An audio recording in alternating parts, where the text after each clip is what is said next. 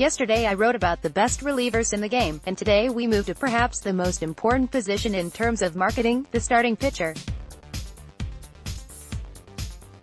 Without further ado, there are only 3 spots on the list, so let's go through the catchers that were just short. Just MissedAaron Nola, Philadelphia Phillies. I am a huge fan of Aaron Nola. He finished third in NL Cy Young voting last year, posting a 2.37 ERA in 212 innings with his first All-Star Game appearance. The Phillies did the right thing, and locked up Nola for another 4 years, paying him $45 million to be their ace for many years to come.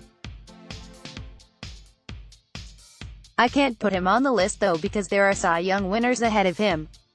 Corey Kluber had another great season, also finishing third in the Cy Young vote with a 2.89 ERA in over 200 innings for the 5th straight season. Last year he made it to his 3rd straight All-Star Game, and marked his 3rd straight season of finishing in at least the top 3 in the Cy Young voting, one at 2014 and 2017. I am not putting Kluber on the list because the past 2 seasons, he has an ERA of over 7 in the postseason, and in 2018, he had an ERA north of 12, which is not a top 3 pitcher in the game. Justin Verlander, Houston Astros. Justin Verlander got traded from the Tigers to the Astros, and went and won them a championship in 2017, putting him back at Hall of Fame status as a starting pitcher.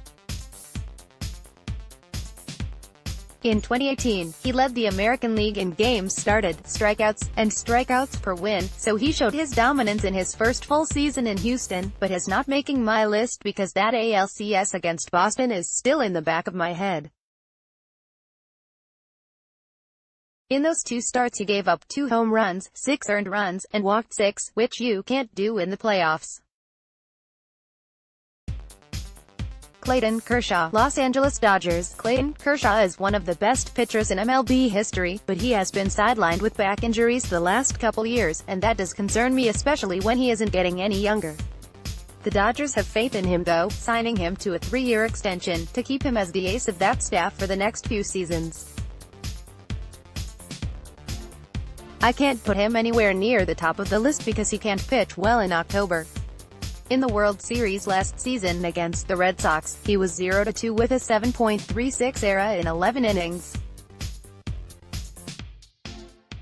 In those 11 innings, he gave up 14 hits with 9 earned runs and 3 home runs. I am sorry, but I can't be putting someone on the list that can't pitch in October.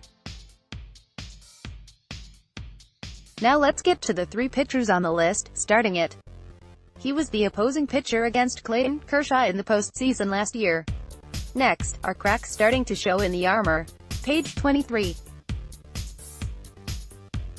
Sale, Boston Red Sox. Ever since 2012 when he was with the Chicago White Sox, Chris Sale has been in the All-Star Game and has placed in at least the top 6 in Cy Young voting, finishing 4th in 2018. In 158 innings, he posted a 2.11 ERA with 13.5 strikeouts per 9, along with 237 strikeouts.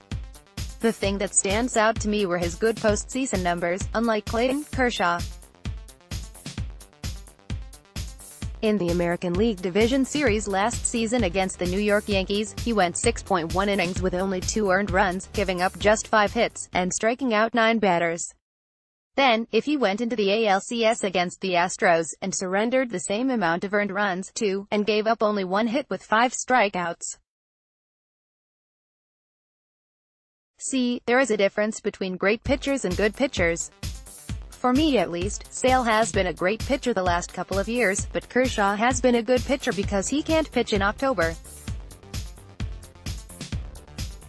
In a combined 2 starts in the World Series, he gave up just 5 hits, allowing 3 earned runs, and struck out 10 Dodgers batters. As you can see, Sale is a consistent pitcher, and is doing it in the American League East when he has to face Aaron Judge, Giancarlo Stanton, Gary Sanchez, and Didi Gregorius in the Yankees lineup, and an aggressive Rays lineup. In 2019, Sale is projected to strike out 209 hitters in 161 innings with a 2.91 ERA in addition to 11.7 strikeouts per 9.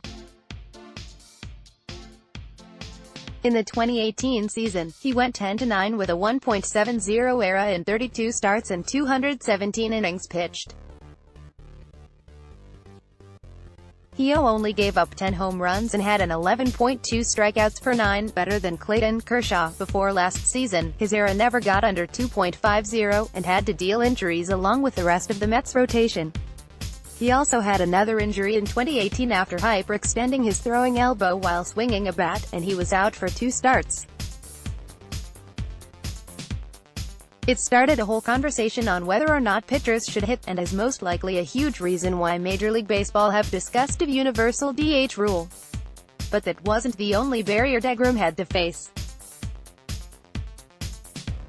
On average, he only had 3.49 runs of support, which is detrimental to having any sort of success in baseball, especially when you have to face batters in the NL East like Bryce Harper, Freddie Freeman, and JT Realmuto. When comparing deGrom's run support last season with the top pitchers in the game, it is virtually not comparable. Clayton Kershaw, 5.42 runs. Chris Sale, 4.88 runs. Max Scherzer, 5.42. Kershaw gets to pitch on a team with guys like Max Muncy, Cody Bellinger, and Justin Turner. Chris Sale pitches on a team with guys like MVP Mookie Betts, J.D. Martinez, and Xander Bogaerts. Max Scherzer got run support from Bryce Harper, Anthony Rendon, and Trey Turner. Then you look at who was in the Mets lineup last season. deGrom got run support, not much, from a washed-up Adrian Gonzalez, Todd Frazier, and Brandon Nimmo. I am sure if you put deGrom on the mound for the Red Sox, Dodgers, or Nationals, he would have had the best year from a starter in MLB history. So, deGrom was the best pitcher in the league with one of the worst lineups in baseball, and other elite pitchers struggled Hall of Famers in their lineup. I know he will get much more run support this year though, with the additions of Robinson Cano, Jed Lowry, and Wilson Ramos.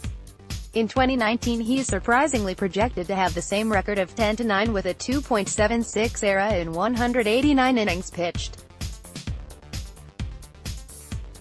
You would think he would be the. He has had an ERA of under 3 for 4 straight years, and 5 out of the last 6 seasons. More from call to the pen, he has made it to 6 All-Star games in a row, with 3 Cy Young Awards in that span, and finishing right behind deGrom for the 2018 award. If you want a model of consistency, I don't know another pitcher in the game better. In fact, last night, he was named the. In 2018, Scherzer led the National League in innings, 220.2, strikeouts 300, and strikeouts per 9, 12.2. He had a 2.53 ERA in 33 starts, and averaging only 6.1 hits per 9 innings. He became just the 4th pitcher in MLB history, with 5 250 strikeout seasons. Randy Johnson, Nolan Ryan, Roger Clemens. I enjoy watching Max Scherzer throw a baseball because of his desire to compete to the fullest, regardless of if he is pitching against the Reds on opening day or in Miami in front of 10,000 people in August. On Thursday, according to Jamal Collier, Max Scherzer threw his first bullpen of 2019 in a voluntary workout session. Scherzer was on the mound in February, grunting, calling out a multitude of counts, and getting angry at himself when he did not execute a particular pitch. That is not normal. You don't see somebody that dedicated, throwing his first bullpen but acting like he was in the postseason. His greatness every season starts in Florida on a spring training mound, when nobody else is taking a bullpen at serious. That's why he is the best pitcher in the game. The starting pitchers are the last position of the series, so let me know what you think, and thank you for being with me as we took a look at the best players right now at every position.